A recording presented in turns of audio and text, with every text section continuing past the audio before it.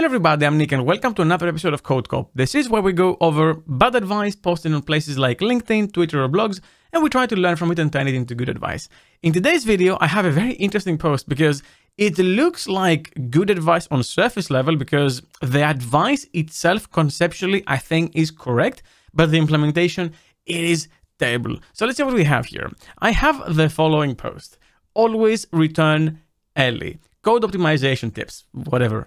So we have this code over here, which looks so purposefully convoluted. We have if checks and else's and a bunch of returns and nesting, and it's just a lot. And the solution is weirdly, in my opinion, worse or at least equally as bad. Now, obviously the advice of return early is something I've talked about 4 years ago. It was like in my first year of YouTube, I said I don't use the else keyword basically to say I return early all the time, and that reduces nesting and it makes your code look better.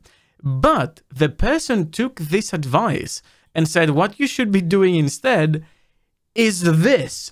What the hell happened here? How did we go from, okay, something convoluted but intentionally, to something that is so hard to read, even harder to read than what you had before? This method body with ternary operators, your null checks on something that can't be nullable anyway.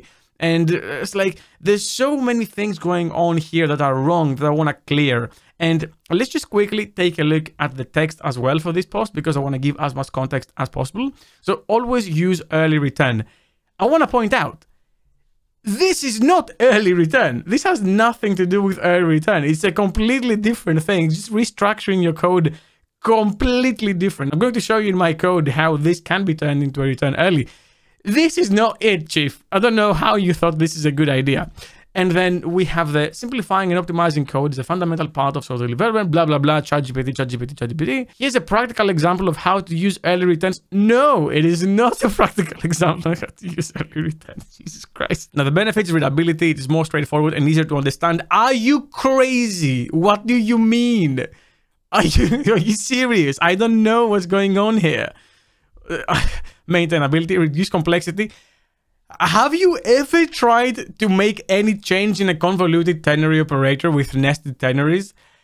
It is really bad. I don't know what this refers to, where I'm like splitting here. Like, what is going on? You would have such a better code base if you just change this to the long version with early returns, except instead of this, whatever this is. Efficiency, edge case, handle immediately, focusing the logic on processing, or the main logic on processing. That can be right, and it is kind of true for how the person implemented this, but I digress. Key takeaway, embrace early returns to handle edge cases up front and keep your code clean and efficient. What the hell is going on here? And of course, you have LinkedIn being LinkedIn. You need one like to blow up in the algorithm. So everyone's like, yeah, this is amazing. The comments are not as graceful, but the reactions are weird. I mean, you have your laugh emojis here, so I can understand that some people are like, what are you doing here? So let's take a look at the code. But before I do that, very quickly, I want to let you know that we just launched the early access to our Black Friday sale on Dom Train. So until the 2nd of December, you can get any course, any bundle, or Dom Train Pro at 40% off using code BLACKFRIDAY24, link in the description. So we have the code of this person here, and I want to make a few comments on the code itself, right? So obviously these are not nullable, so why do you have null checks? Because I'm assuming you're using nullable reference types at this point, but you know, maybe they don't, but I'm going to add these question marks to prove the point and have more nesting. So if you were to rework this with early returns, here's where you start. First, there's no reason for these else keywords to even exist. Like, zero. You ideally, and at least in my code, I've never used in the past, I don't know, 8 years, any else keyword in my code. It's just not needed because of the way I return early. I actually practice what this person is trying to say, but it's doing such a bad job doing it. Then, if you want to return early, you change this if statement and you invert it and you say, if this is null, then return null.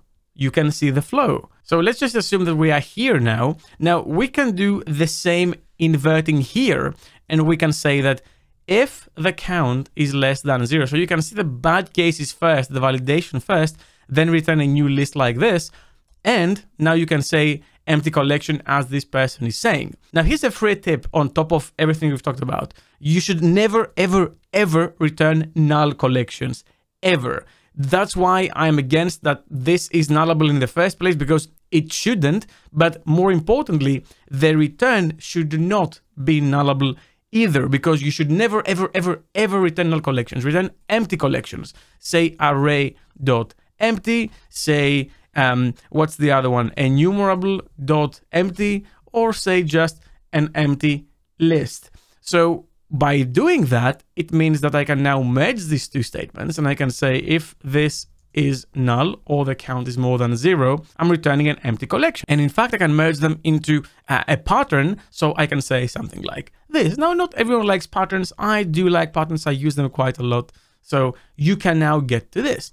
And if you really, really, really want to use a select statement and a list, which I wouldn't use because for this use case, it depends on what the complexity is in here. But if you really, really want to use it, then do one of this, and you go from that monstrosity you had to this, which in my opinion is way, way better. And if you really, really, really want to use a ternary operator, then you can just do this. Now, in my opinion, this is not readable. This is not nice. It doesn't add value. Yes, it is a single line, so you're saving some lines, but I've seen ternary operators being broken down on their breaking points as well, at which point is this even readable? Like, I'm not quite sure about any of this. In my opinion, if I was to write this code, this is what I would have. I think this reads very nicely compared especially to this monstrosity. I think it is way, way better, and you know exactly what is going on. And we have the return early thing as well. We have no nesting. We are using link to make things a bit more readable, which in my opinion, this is a very elegant way of using link. There's not much going on here, and it's pretty performant as well, by the way. So nothing to worry about on that front. But I want to know from you, what do you think about this? And would you do things differently? Which approach would you choose? And what do you like the most? Leave a comment down below, let me know. Well, that's all I had for you for this video. Thank you very much for watching. And as always, keep coding.